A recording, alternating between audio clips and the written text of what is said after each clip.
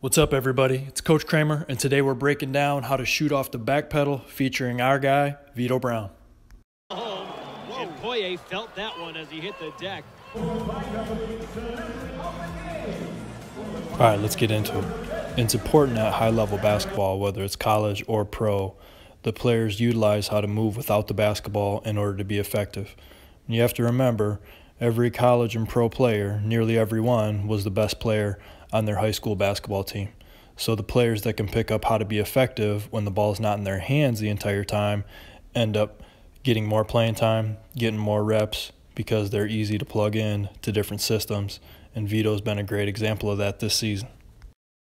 Now in this video, I want to talk specifically about how Vitto's been very successful shooting off of a ball screen into a back pedal, or setting screens and getting into a back pedal. If you're a high school player, college player, and you're getting the screen, these could be some good tips for you on how to come off of a flare screen when you're in a back pedal and be able to knock that shot down.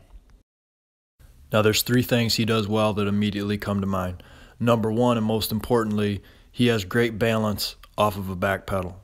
He has a wide base.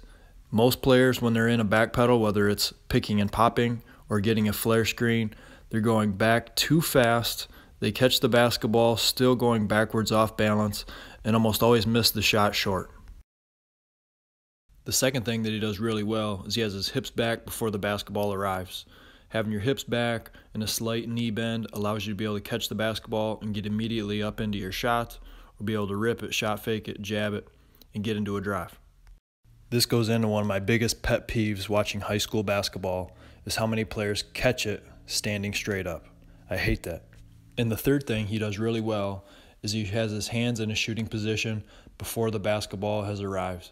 He can catch the basketball, find the seams, and immediately get up into a shot. And this is one of the reasons why he has such a quick release.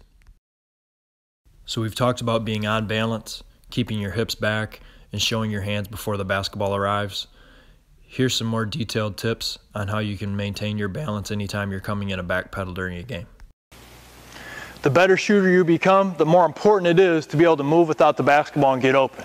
Shooting off the back pedal is key, and remaining on balance is key when you're shooting off the back pedal. So I'm going to touch the basketball here and go into a back pedal sprint. I need to maintain my balance, and so what I do is, I'm a right-handed player, I'm going to put my right foot back to get my balance correct, and then I can step in, meet the pass, and then go up into my shot. Mike is a lefty, he's going to drop his left foot back. But do not catch the basketball while your momentum is still taking you backwards.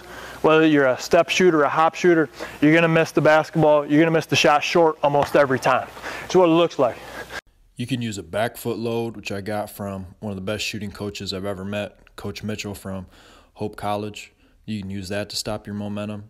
Or you can backpedal into a slightly wider stance and use a little more of a side step as you step into your shot or hop into your shot, which Vitto uses in this next clip. This type of footwork is great for pro and college basketball, especially if you're someone who's going to backpedal into corner threes because you don't want to step out of bounds. When I was playing basketball in Europe, this was something that I did just like Vitto does in that video, where you're backpedaling to the corner, but instead of sticking the right foot back, you're getting it out to the side and then still able to step in for your shot. So remember to maintain your balance on the back pedal, keep your hips back so you're loaded to go, and show the hands before the basketball arrives. Thanks for checking out our video today.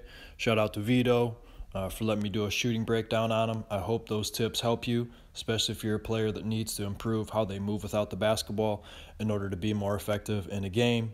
If you like this video, feel free to share it with somebody else, and you can subscribe to our channel, as we'll try to get out at least 2 solid videos every single month.